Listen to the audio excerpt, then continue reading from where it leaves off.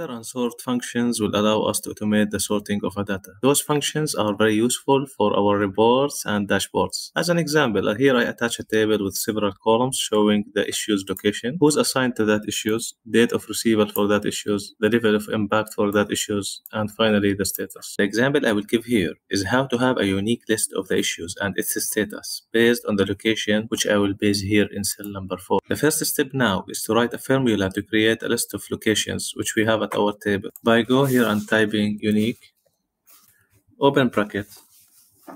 For the array, we will choose the states which we have here.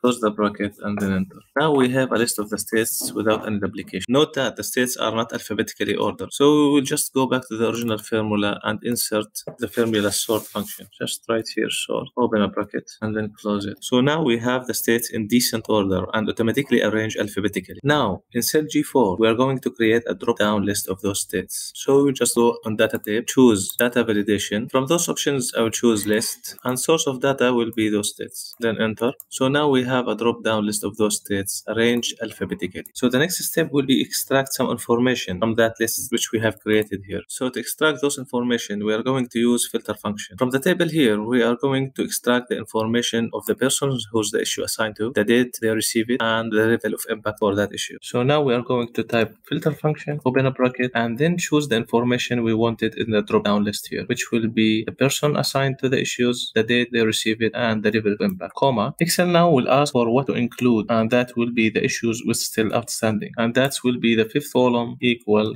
to no. Close the bracket. 4. Then we want to make sure that the location mentioned in the first column is equal to the one mentioned in cell number G4. Close the bracket. Now we are having the issues which have not been solved for each state along with the dates and level of importance.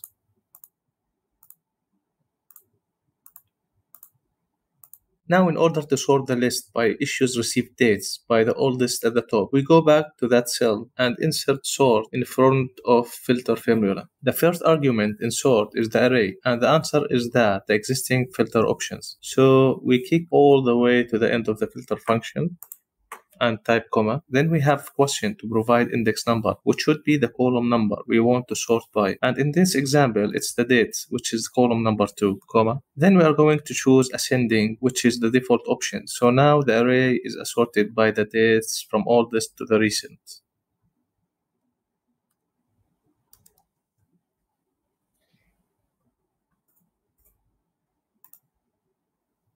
Now, if we would like to have an option to sort the data by combination of requirements, let's say I want to sort the data by the level of urgency, imagining that level 3 is the most important on the top of that list. So at our example, Colorado have 2 issues with level 3 urgency and different dates. In order to list that probably, we came back to sort option and go back to sort index and enter a curly brace inside this formula, and before number 2 I want number 3, which is the level of urgency column. So the second sort option will be the dates. Then close the curly brace, adding another comma. This will bring us to sort order argument from before. So for this example, we will use the descending, which is presented by -1, to have the data sorted from level 3 to level 1. Open a brace again, type -1, and we will use ascending order to present a number 1 from receiving column to have the oldest dates at the top. Close the brace. After running the formula, we can see now the issues is sorted decently by the level of urgency, where the level 3 is the most important, and we can see the sort by receive column take over as a second option. So see how cool is that? Once you choose the state here, you will have all the issues which is still not solved in a decent order by the level and the date received.